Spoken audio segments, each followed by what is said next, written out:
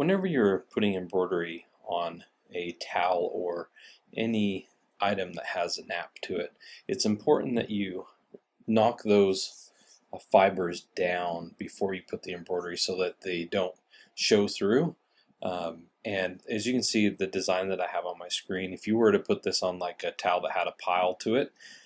you would lose a lot of detail because the towel would start poking through all these open areas in the design, and that can cause you to not see the design as well. You probably all have experienced it before, and so we've added a new tool to help make it easy to prepare your embroidery for items that have a nap to it. So in the software, if you select the entire design,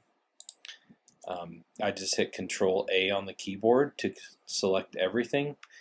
We have a new icon up here called Auto Knockdown, and this tool will make it easy for you to create a web of stitching that goes underneath the design. So to show you how this works, let me go ahead and click on this icon now that I have the design selected, and the software is going to automatically place this fill stitch, which is kind of in the cross hatch.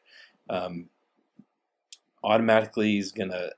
place it in the design, and it's actually going to make it the first thing automatically that sews out. So whatever you have selected, it's going to throw this as the first object. And you can see, because it's filling in these areas as well, you're not going to have any of the pile from the towel or whatever object you're working with come through, and that's important because you don't want to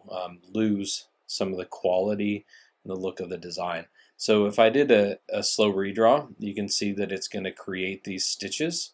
and then it's going to do the embroidery, and this is going to help ensure that you get the best quality looking design on any item that has a nap to it or a pile. So again, if I go to undo, it's as simple as selecting everything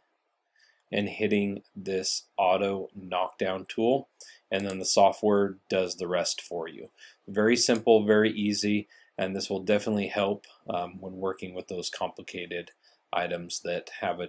tendency to poke through and